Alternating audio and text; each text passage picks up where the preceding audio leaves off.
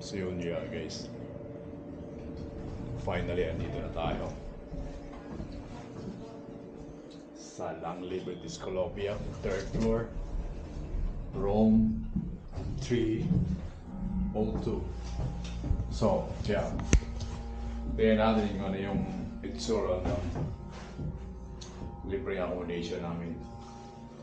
Sa Dubai kasi mahal ng bayan eh. Dito sa Canada naman, libre lang.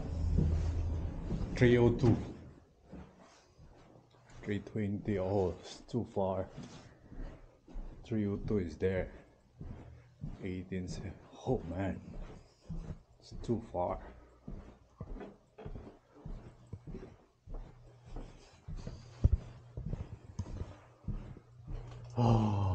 Oh man. 306, 305, 303, 302. So yan, 302 dito tayo sa 302. Ayan natin. Ganda oh. Ganda ang location.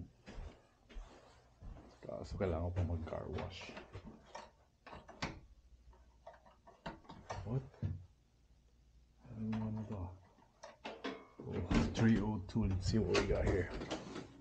Oh, smells good in here.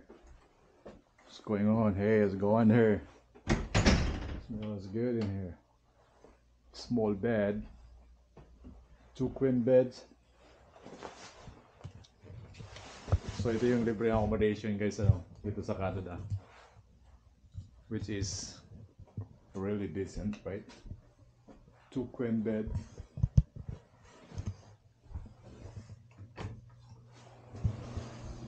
Ayan. Minsan may malaking fridge, microwave, TV, dining table, right? Ganda view, sobrang traffic, green yung grass. So yan, ito yung libre guys. So ganito yung libreng accommodation dito sa Canada. Meron kang kasamang coffee maker, right? Tapos check natin yung washroom. Ganda naman. Malinis. Napaka-komportable mo. Dalawang bed. Yung gagawin mo sa dalawang bed. Your bed. Oh, nice. Oh, man. Finally. 10 hours of driving, guys. So, yun lang guys. Napakita ko lang yung libreng accommodation dito sa Canada.